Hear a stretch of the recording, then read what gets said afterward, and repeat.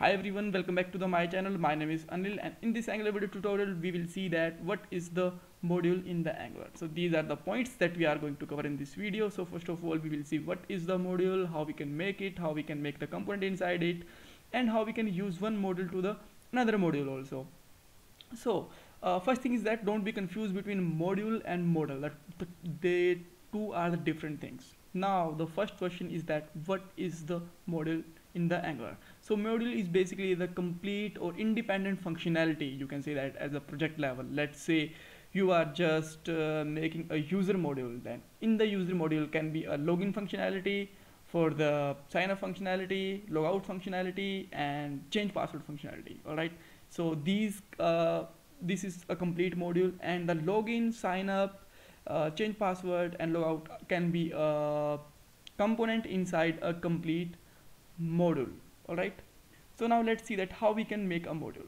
So before that, let's just go out our root module, or the one of the single module which is by default made by the Angular, which is the app.module.ts. Here it is. All right, so when just open it, you will see that there is some functionality which is already important, at one class is exporting from here. All right, so main thing is there, which is the ng module decorators. Here you can see that this will be bind everything in your module. So in the declaration we will see we will define all the component which is related to our module. Let's say in a single module we have the different component like login, sign up, forget password, and this kind of thing. So they all will be declared here. After that, imports.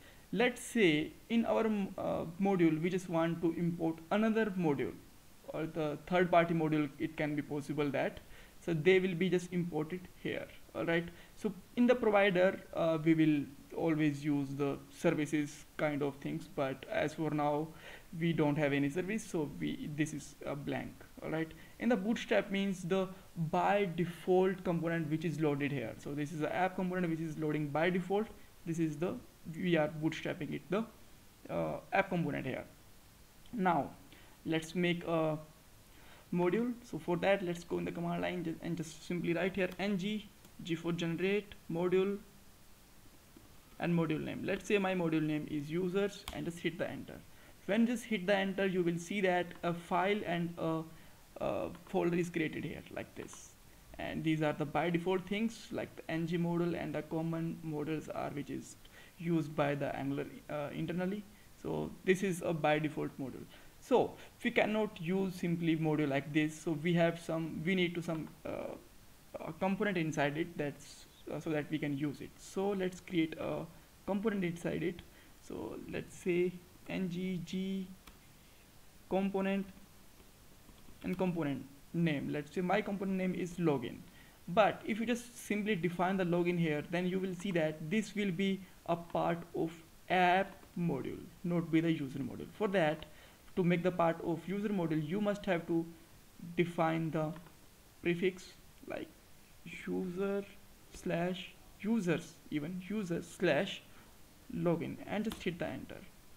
And whenever you just hit it, now you can see that inside the users module we have a login component like this. All right, so when you just open it, you will see that now the login component is a part of module, and this is imported by default. All right, so if we just want to use this module, so let's make some changes. First of all, here like just write h1, and we can just write here something like hello from login component,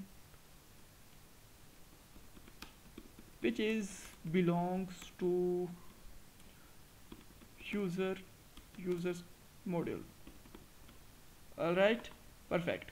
So now let's say I just want to show this component or module in the UI level. All right, that's how we can show it. First of all, you have to go inside the user.module.ts file, and we have to export it. All right, so just write here exports, and it will be an array, and you can just simply write here login as an export like this. All right, after that we are just able to export the login module in the login component in the user module, but how we can just get in the root component, because without the root getting it in the root component, we cannot show it anywhere. All right, so now let's import your users model inside the app. So just write here import something from users, and you can see that the user module, and just import the user module here, and just use this user module inside the imports like this. All right, now we can use every component of the user module. So let's go to the app.component.file, and here we can just write here login module. We can place here. So for that, let's get the selector of it, and inside the app.component.html file, just we can just simply use it like this. All right, and now let's check the output. Now you can see that we got the app component. We just get the login component inside the front of us. All right, so thanks for watching this video. If you still have any kind of confusion, you can ask me in the comment box. Don't forget to subscribe my channel and like this video. Bye bye, take care.